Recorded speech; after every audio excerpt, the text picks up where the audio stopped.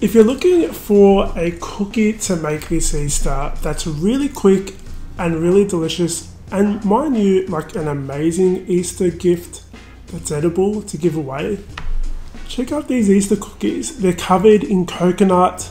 I'm going to show you how to color the coconut, and they've got little eggs on top. These are like the easiest thing to make.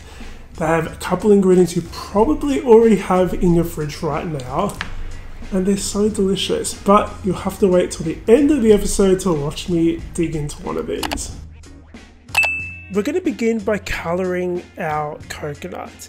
So add some coconut into a Ziploc bag. All up, you're going to need 1 cup. We're going to be adding 1/3 into 1 Ziploc bag with some pink food gel. Give it a good mix. Then in a second bag, we're going to be colouring it with some yellow food gel. The third, we're just going to leave plain white. Pop them into a large mixing bowl, use a whisk to mix them up, set them aside, and let's move on to the cookie batter.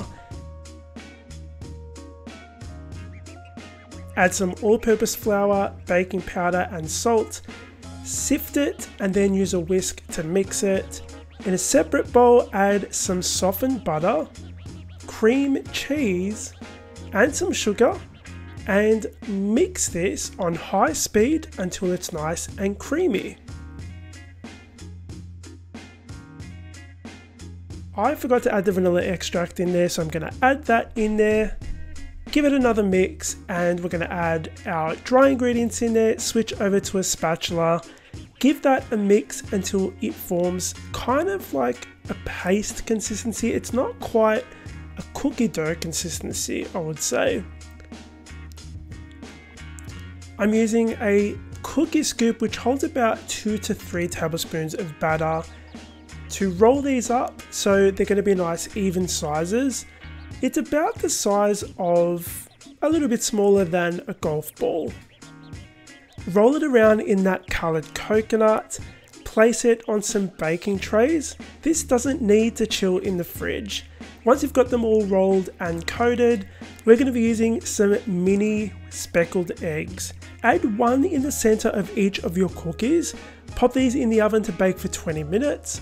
Now I made some larger ones here, which is why these cookies look much larger. They do actually spread out a little bit, but these are about 1.5 times the size of the ones you saw me make just now. Add 2 more Easter eggs in the center of your baked cookies. Let these cool down and dig in.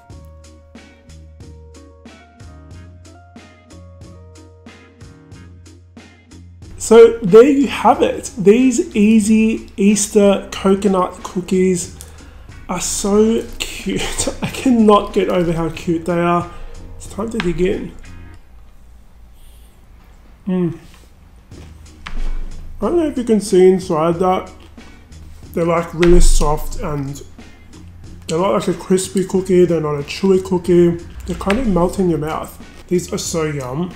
The recipe is on my website, scran.com. Grab it, make it with the kids. It's literally the easiest, cutest cookie to make for Easter. So thank you so much for joining me on the Scran line. Before I go and dig into literally all of these cookies, here's a preview of my latest savoury recipe over on my other channel, scranline.com. And guys, I'm on TikTok now. Follow me on TikTok. Loads of great videos. I upload them every day. And a little bit of behind the scenes stuff as well. By the way, if you're enjoying watching me in my kitchen rather than just voiceovers, let me know, because I might do more of this stuff. Thank you so much for joining me. I'll see you all on the next episode of the Scran Line.